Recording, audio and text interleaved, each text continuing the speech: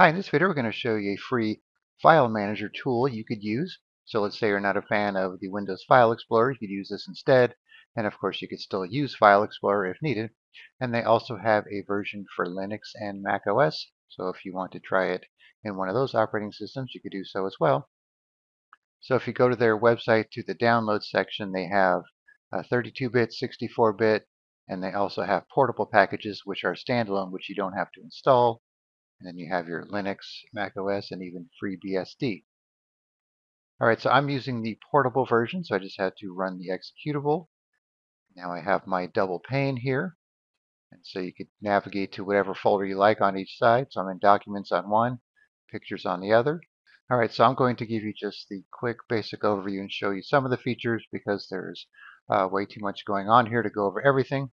All right, down here we have some options here for view, but this will only work for text files because it's just a simple text editor. So if I click on this and then view or press F3, then it'll open it up. But if I did something like a PDF, you can see it's not going to work out for you. And if I come over here, picture, it's just going to open it in a picture viewer, and then you have some options here to kind of act on the file itself, next file and cut and print and so on. All right, then here we have edit, which is the same type of thing. So if we open up the picture in the editor, it's not going to do much. Text file will work fine. Copy, move, directory if you want to make a new folder, delete. If you want to open up a command prompt right to this location, you can do so with that. And then exit. Then you have a drop-down list here. You want to type in a path. Then you have your tabs up on the top here. So if you right-click a tab, you can make a new one, rename it, open a folder in a new tab, close everything. You could save tabs to a file. You could save current tabs to a favorite. So let's say you wanted documents and pictures to be a favorite. You could save those, and then you could come back and go to tab, and then load tabs from favorite tabs. Here's one that I had saved here, my tabs. But if I click on that, it just kind of resets my view because it was set to documents and pictures to begin with. Okay, and then at the top here you have some options. Directory hot list, go to the root directory, parent directory, home directory, show current directory in the right on the left, and you have the same thing here. Show current directory of the left on the right, so it'll just kind of match the directory. So if I did this, now they're both documents. And you can go up a level here. Then I'll go back to my pictures, for example. You have your drives up here if you have more than one. And this one, VFS, I believe, is Virtual File System List, FTP, network connections, and so on. You can go back to the main C drive if you want, the E drive, if you have another drive, like so. Same over here. Shows you the free space. All right, then at the top here, we have some options to refresh, open the terminal. Options, we'll get to that in a second. You want to change your view. So the brief view, which is kind of like a list view. Then you have like the columns view, which is like a details, and the thumbnail view, like so. Flat view, which you could toggle on and off, like that. Back and forth here. Select a group option, unselect a group. Invert the selection. You want to zip up your files. Network connections, do a search. Rename multiple items. Synchronize directories.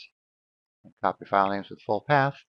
And at the top here, we have a bunch of options here, creating symbolic links, creating directories, shortcuts, multi-rename tool, a lot of the same options that you have in the toolbar there. Wipe and delete. And we have the mark group here, so let me go over to pictures. And we'll try this. Select a group, we'll do .jpg. Okay, you can see it marks the files that have JPG as the file extension. And you can come back here and unselect a group. Now it's cleared out. Select all with same extension. Copy file names to clipboard, compare directories. The command section here, search, new search instance. Synchronize directories, run the terminal, swap panels. Network connections, you can have network drives. Here's the options for the tabs. You want to do a new tab, you come here and say make that our E drive, and then you can toggle back and forth. So whatever side you're on when you go to new tab, that's where it's going to put the tab. Then you can right click on it, close the tab if you don't want it, rename it.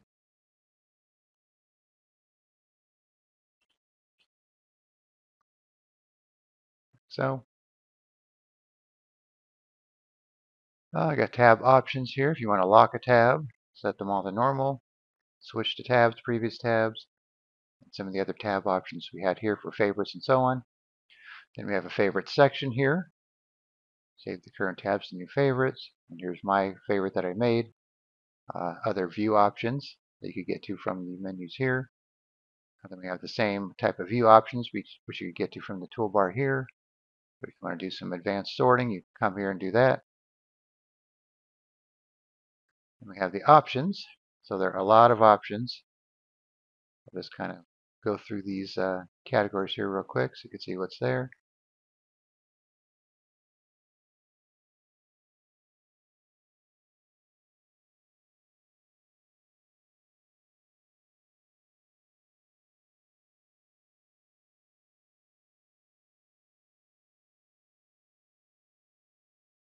Options seem to keep going and going.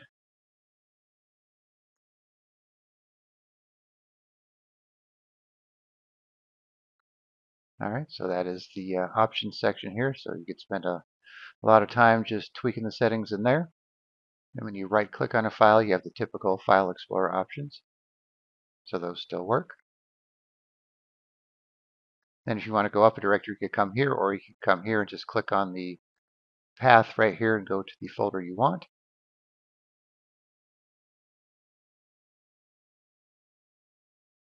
And if you want to move a file over here, you can just drag and drop it. Okay, now you can see it's queued up to copy. So if you want to add it to a queue to do it in a certain order, you could do that. So this is in queue number 1. You have some options here for copying files when the file exists, what you want to do, directory, and so on. Verify. You could just start it right now if you want to do that, if you don't want to add it to a queue. Now we have it over here too. And here's the multi-rename tool. So you can see there's quite a bit to that as well.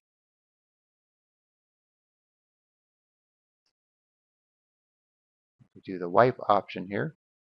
It's going to wipe the whatever file is highlighted. So kind of like a more advanced delete.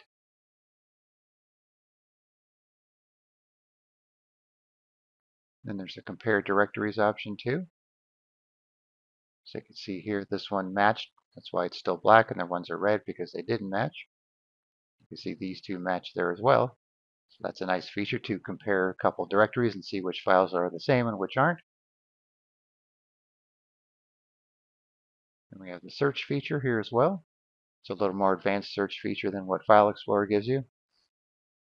Search by mask, exclude files, exclude directories, advanced options here, plugins, previous searches and results. Synchronize directories if you want to run that.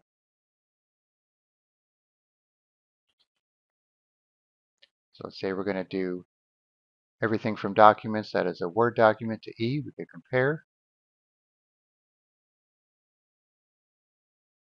And if we like what we see, we just click on Synchronize. So left to right, going to the E drive, make sure you go in the right direction. Now you can see we have our files synchronized over here for the Word documents.